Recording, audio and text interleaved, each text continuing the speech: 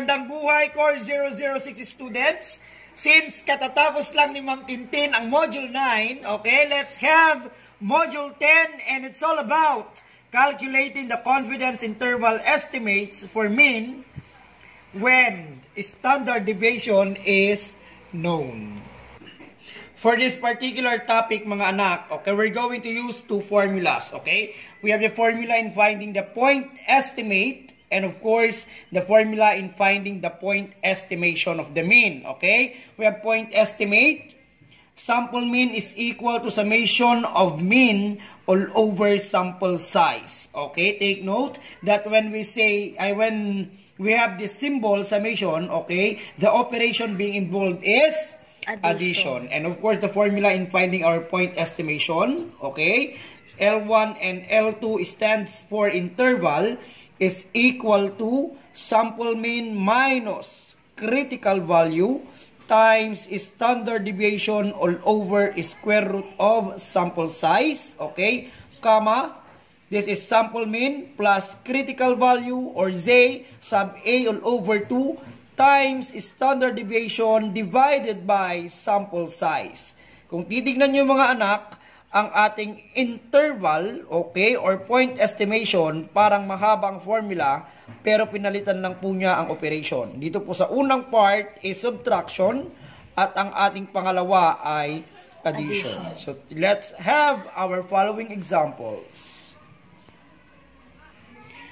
Tuloy-tuloy tayo. Example number 1, point estimation of the mean. The following are the random sample temperatures in degrees Celsius of 10 COVID-19 patients under investigation at Hospital A. So we have the table, okay?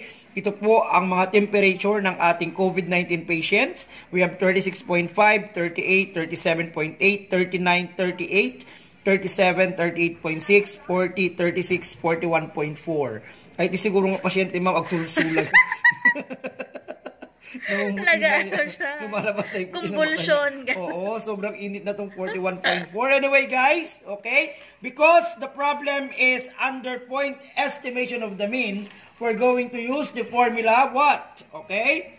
X with a bar. X with a bar or sample mean is equal to summation of mean all over sample size. Yes. Okay? So this is equal to, unin muna po natin ang ating X or at our mean. Okay, ito po yung ating mga mean.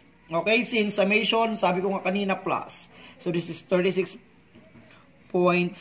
sorry na, plus 38. Nilalakyan ko para makita ng mga anak natin. 37.8 plus 39 plus 38 plus 37 plus 38.6 plus 40 plus 36 plus 41.4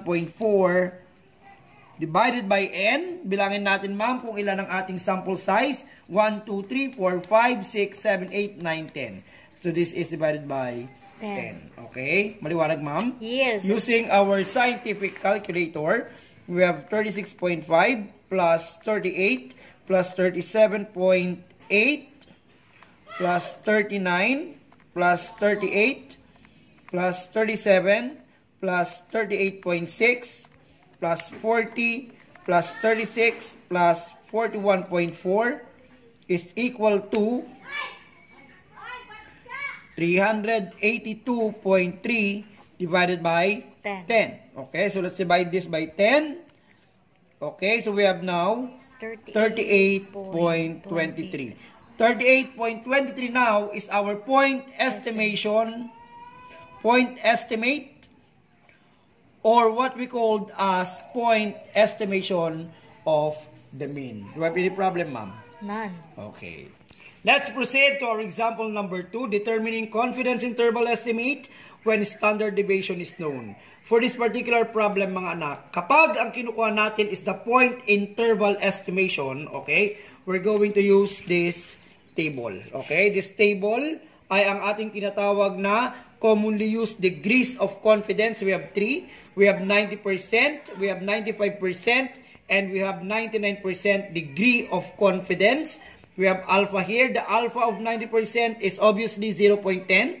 The alpha of 95% is obviously 0.05. And the alpha of 99% is obviously 0.01. Okay? And the critical value of our 90% degree of confidence is 1.645.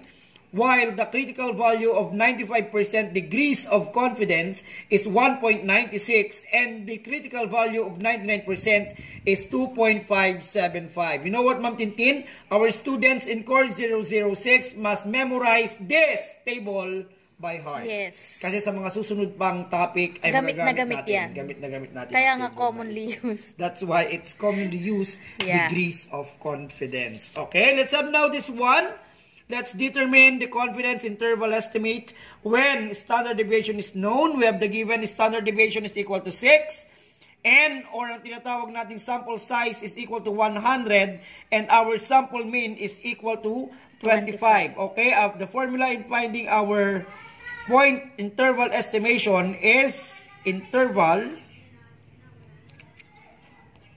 is equal to x with the bar minus j sub a all over 2 or critical value times standard deviation all over square root of n. Okay, sabi ko nga kanina, pareho lang. Subtract dito, ang pangalawa po ay magiging addition. Okay, same procedure. Times standard deviation all over square root of n. Nakakasunod mo, Tintin? Yes. Okay, let's now substitute. Interval now is equal to x with the bar is equal to 25. We have minus critical value. Sabi niya dito, ma'am, find a 90% confidence interval for a population mean. Okay? And the critical value of 90% is what? 1.645. Yes, it's 1.645. So, nanggaling na po ito sa table natin. Times standard deviation. The given standard deviation is 6 all over square root of n, but our n is 100. Again, pareho lang process. Magiging plus lang yung minus. This is 25 plus 1.645 times 6 all over square root of 100. Okay? We have now, bilisan na natin to, ma'am. 25, itutok mo na yan. Minus 1.645 times 6 all over square root of 100. Close parenthesis is equal to, this is 24.013. Okay? Yung isa naman, papalitan lang natin ng plus yung minus. Isn't it? Yes. So, gagawin natin plus. Tama na yan. Equal to 25.987. Okay? And, of course, to interpret this interval estimation, we can say now that, to interpret our result, we can say now that we are 90% dahil 90 nga, 90% confident that our mean, the population mean will be between 24.013 and 25.987. Again, this is our interpretation. We are 90% confident that the population mean will be between 24.013 and 25.987. Para isulat ito, ma'am, this can be written this way. 24.013. Okay? We have less than, mean less than 25.987. Okay? Answer. Interpretation. Any question, ma'am? None so far. Okay, let's proceed to our last and final example. Okay, this is example number 3. measurements are made on a random sample of 100 respondents drawn from a population size of 1,546 and having a standard deviation of 2.93 mm.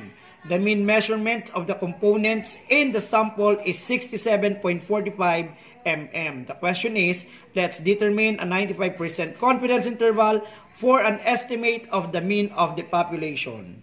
Okay, if the given is in problem, of course, we need to analyze it. Okay, so let's first get the given. Yes. Okay, ang importanteng given dyan should be, are the following, I should say, standard deviation. Okay, we have n or sample size and our sample mean. Take note mga anak, that standard deviation, obviously, it is already given. Sabi niya dito sa problem, standard deviation of 2.93. So our standard deviation is 2.93 mm. Isn't it? This is n, this is sample size. Take note mga anak na that in determining sample size in any problem, lagi yan katabi ng word na random. Okay, kapag meron kang nakitang random sample, ibig sabihin yan ang ating sample size. Yes. So in our problem, this is the random sample. Sabi niya dito, 100. So our n is equal to 100. While our x with the bar on ating sample mean is what? 67. The mean of measurement of the components in the sample is 67.45. Siyempre may mm yun, dapat meron ding mm. Okay? So wag po tayong maano sa 1546 kasi number of respondents po ito. Tama? Tama ma'am? Yes. So wag tayong ma-confuse dyan. And sabi po niya sa problem, our 95% confidence or critical value of 95% confidence dito po is what? Okay, let's consult our table again. The critical value of 95% is 1.96. Isulat na natin dito mga anak.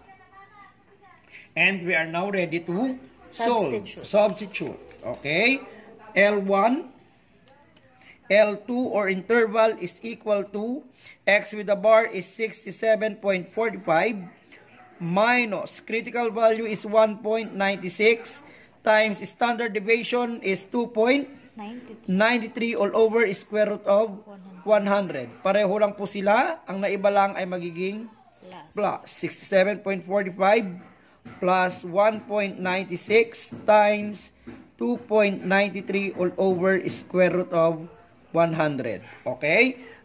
We have now the calculator. 67.45.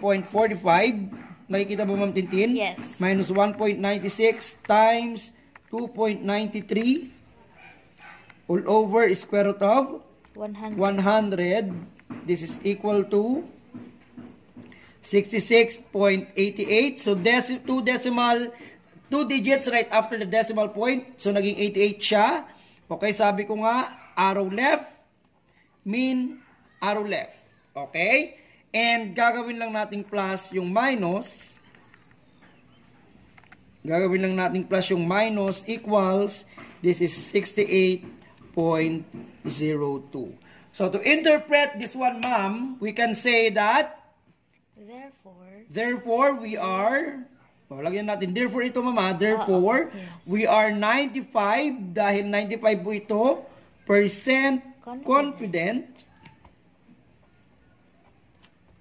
that the population mean